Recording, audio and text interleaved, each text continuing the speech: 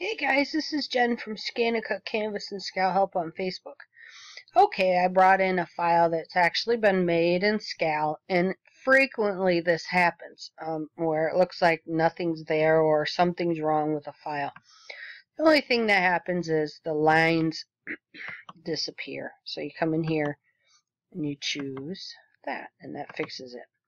But what I want to discuss, what this is going to be about, is how to take an FCM and change it back into an SVG. For a long time, people have only been able to use that converter that they charge money for after your first 10. Forget about that. You don't need it. Just do this. Okay, so I am unticking the show matte image. I've also moved this out from the edge. Okay, I have everything separated. You want to separate things. Do not have them stacked up. Do not have them next to each other, and separate the colors. Okay, because when you trace or when you save this, it is going to be that you will need a trace to then change it back to an SVG using Inkscape.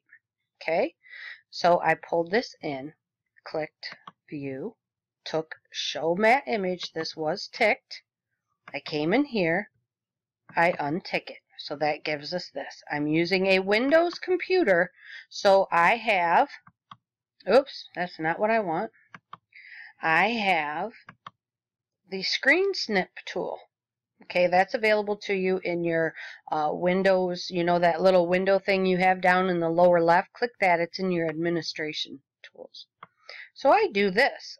Well, when you do that, then you come here to the little floppy disk. That'll bring up your folder structure. And then let's save this. F-ball laces. Okay, so I'm going to save that. And then I just lower it because I use that an awful lot. Okay, so now let's head to Inkscape. Let's bring in our file. Open. Oh, let's go find it.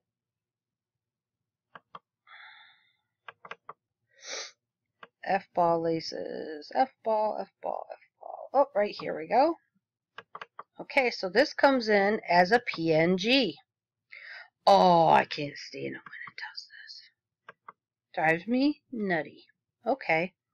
And you can see it's all blurry. It's pixelated because it's a PNG file.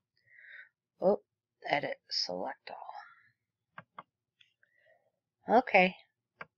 We're going to come over here, click Live Preview, and let's start bumping this up.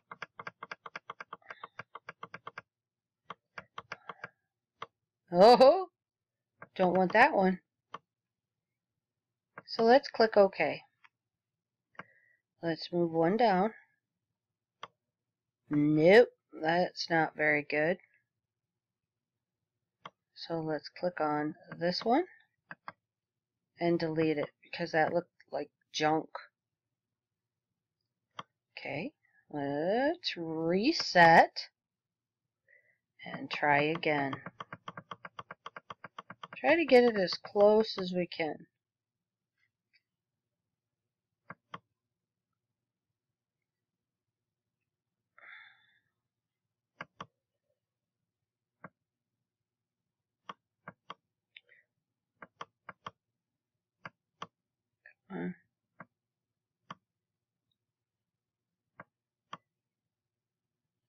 Oh, I know what's wrong.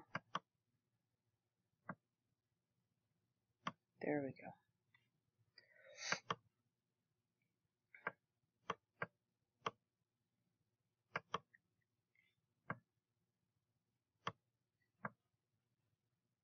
Sometimes I'll do a multi-trace.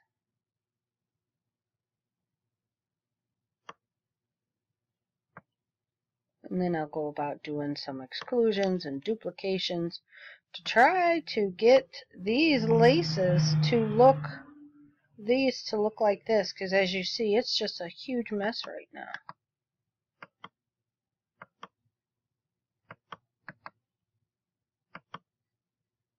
And this is, and I'm not, you know, trying to push it, but this is where Scal really, really excels.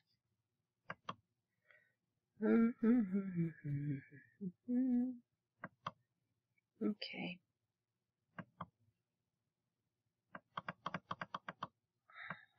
Two.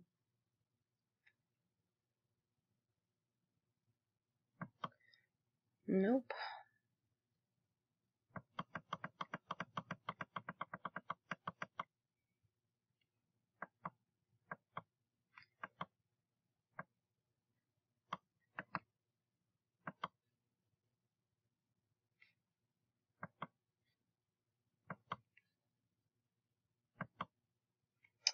Much better.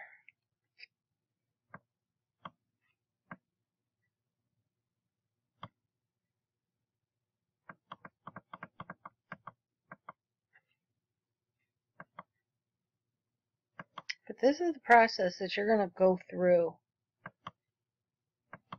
to try to get the best trace. And as you see, it's not very easy to do.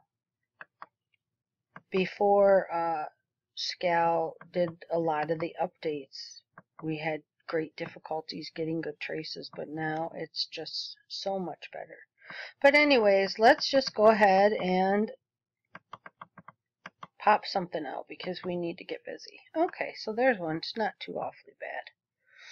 So let's get rid of this main image here, the original. So this is what we have now. So now when we go and we do a save as,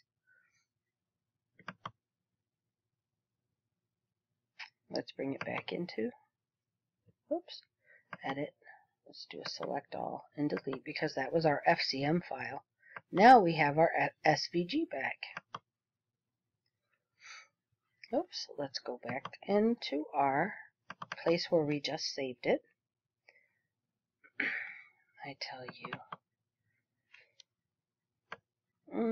right here.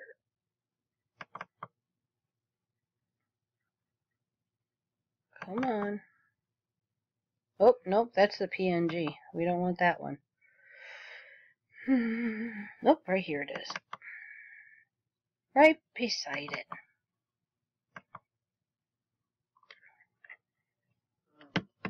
And that's why when you're doing this, let's turn on our matte image.